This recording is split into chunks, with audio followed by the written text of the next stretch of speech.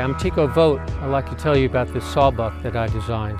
I cut quite a bit of firewood with it. It's a cedar sawbuck, western red cedar, for decking. It turns out to be a great material because it's rot resistant, light. The whole thing only weighs 36 pounds. You can easily move it around. You can saw on 16-inch centers without having to measure. One end of your pole or firewood goes flush with this end, and then as you take your chainsaw, you're going to be aligning the sprocket cover with these faces of each leg.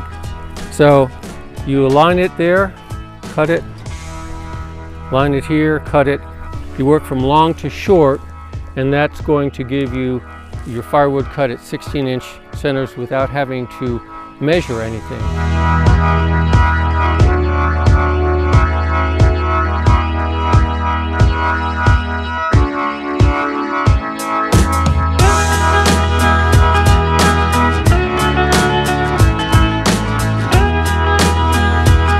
It's remarkably sturdy because it's triangulated. Also has this lower back rail, and that stiffens it right up. When you're the operator, you can step in here and do your work. The pieces that get sawn lay conveniently at this height. It works very, very well for me.